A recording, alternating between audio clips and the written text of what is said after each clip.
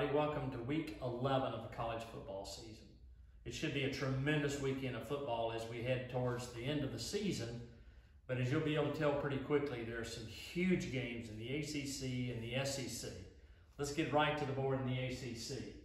Probably the game that everyone's going to be paying attention to is right here, Wake Forest against NC State. That is going to have huge implications on the ACC championship representative from the Atlantic Division. And if you flip up to the Coastal, you got Pitt in North Carolina.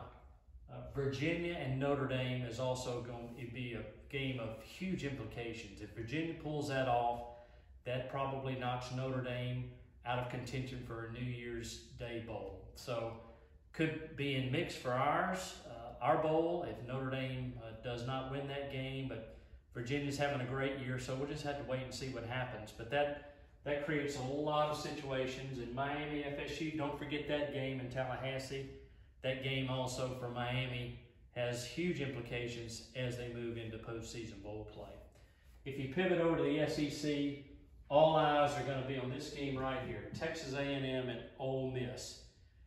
A lot of people think that the winner of that game will move into contention for the New Year's Day 6 bowls. A lot will hinge on Texas A&M, which is right now is in a position, if the season were to end today, they would be playing in the Sugar Bowl since Alabama and Georgia would be playing up. So that's a very, very important game.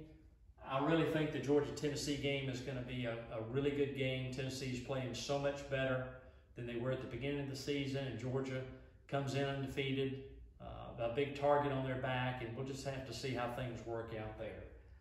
But a lot of movement's going to take place, especially in the college football playoff top 25.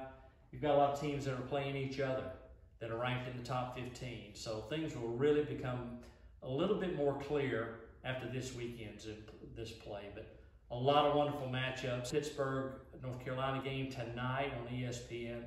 Should be a great game. We're going to throw it now to Kayla to talk a little bit more about Gator Bowl charities.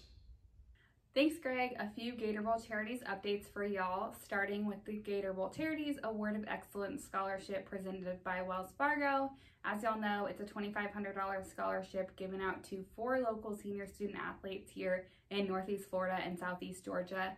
The deadline to apply is this coming Friday, November 12th. So if you are a senior in the class of 2022, or you know a senior in the class of 2022, be sure to visit TaxSlayerGatorbowl.com/scholarship to apply and learn more. Once again, that deadline is this Friday, November 12th, so make sure you get your application in before then.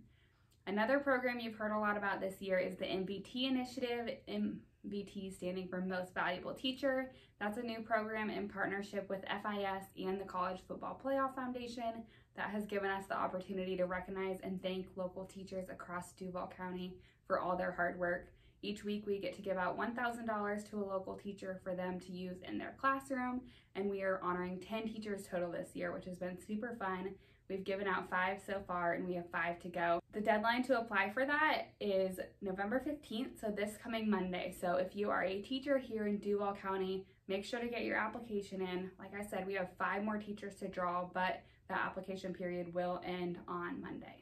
The last program is a new one to the President's Message for this year, but if you are a longtime TaxSlayer Gator Bowl fan, you know about the Send a Child to the Game program presented by ViStar. This is a program in which we bring local kids and their families to the game at no charge to them. We give them a full game day experience. They get transportation to and from the game, a pregame meal with our partners at Chick-fil-A Jacksonville, a commemorative t-shirt, and obviously a ticket to the game. So overall, it's a full experience for them, a really fun game day. We're able to partner with local organizations throughout Jacksonville like Boys and Girls Club, Big Brothers Big Sisters, PAL, Daniel Kids, all sorts of organizations to give their students this opportunity. So if you'd like to support Send a Child to the Game, you can provide one game day experience for one individual for only $75. It provides their full experience.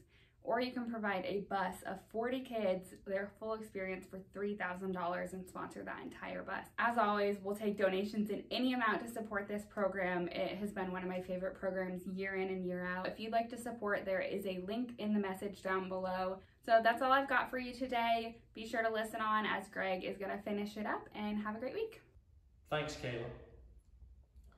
Our bowl pick'em winners this week. Bob Booth has, I'd be hanging around Bob Booth very frequently. I think this is the 4th time Bob has picked them right every week almost. So hang around Bob Booth if you want to go play the lottery. The public winner was Ronnie Kelly. So again, Bob, you've got some talents. I want to start hanging around you a little bit more. Bob does a great job on our committee and has been associated with us for a number of years, so really happy for the success you've had, Bob.